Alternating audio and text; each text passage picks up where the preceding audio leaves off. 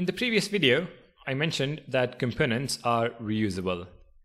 So you can create a component that returns any HTML you want to and include it in any part of your application. For example, let's say we need to reuse this greet component.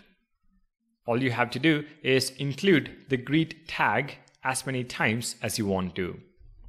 If I duplicate it twice, save the file and take a look at the browser, you can see Hello Vishwas displayed 3 times. Although we are reusing the greet component, duplicating it 3 times like we have done here isn't really helpful, is it? What would be great is if we could pass in the name of the person we want to greet.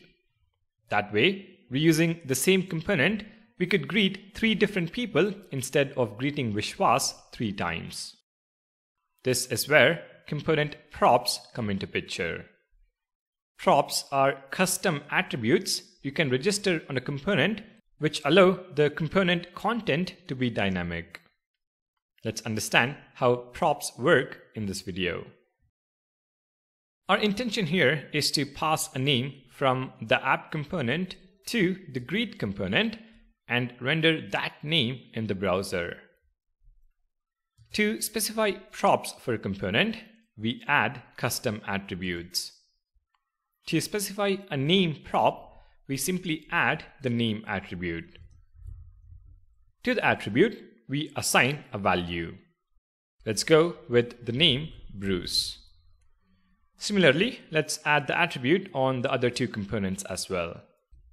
Name is equal to Clark and name is equal to Diana. Okay, so we are sending some data to this greet component. But how do we retrieve that value in the greet component? Now that is a quick 2-step process. The first step, we declare a variable in the script section using the export keyword. So script tags, and within the script tag, export let name.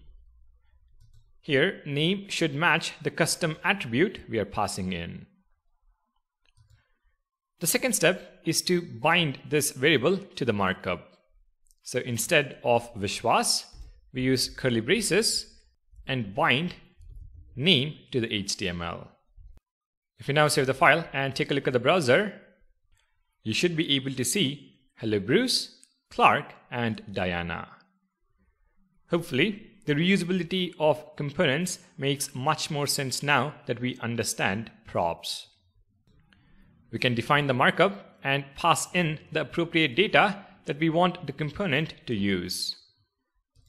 Here, app component is referred to as the parent component and greet component is referred to as the child component.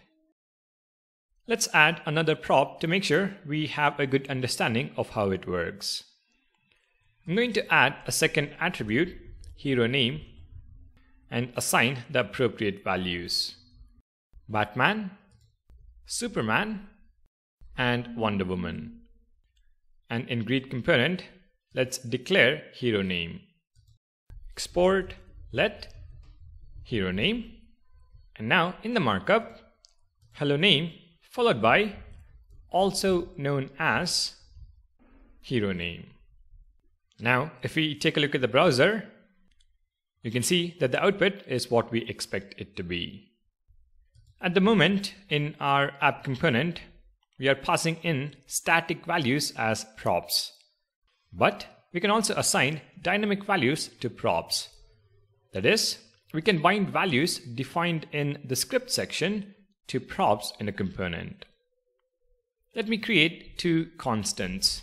Const name is equal to Vishwas and const channel is equal to codevolution. We can now include another greet component and bind the 2 constants as props using curly braces.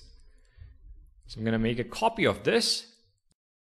Name is going to be equal to name within curly braces and hero name is going to be equal to channel within curly braces.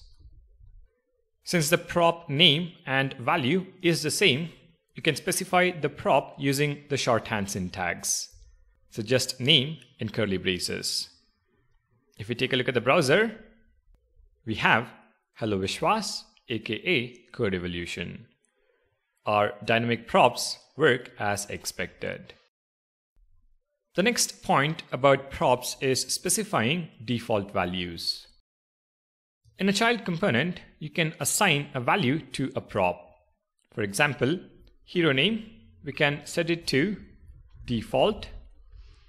And in the parent component, when invoking the last greet component, we can leave out this hero name prop. If we now take a look at the browser, you can see that the default prop value is used by the child component.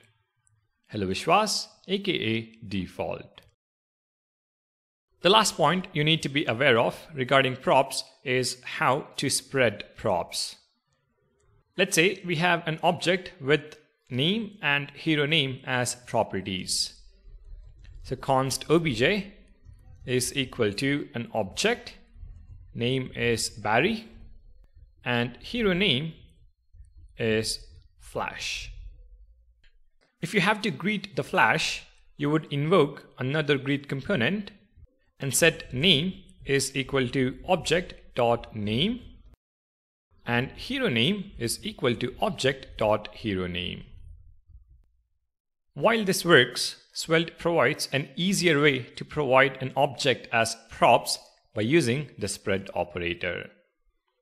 So on the greet component, we can use curly braces, and within curly braces, spread object. So ... obj. If we now take a look at the browser, you can see Hello Barry, aka Flash, which is the output we expect. Now, of course, we only have two properties in the object right now, but you can probably understand the value this syntax brings to the table when you have an object with 5 to 10 properties. Instead of specifying all 5 to 10 attributes, you can simply spread the object on the component. Alright, this is pretty much the basic idea behind props in Svelte. In the parent component, when invoking the child, you can include additional attributes.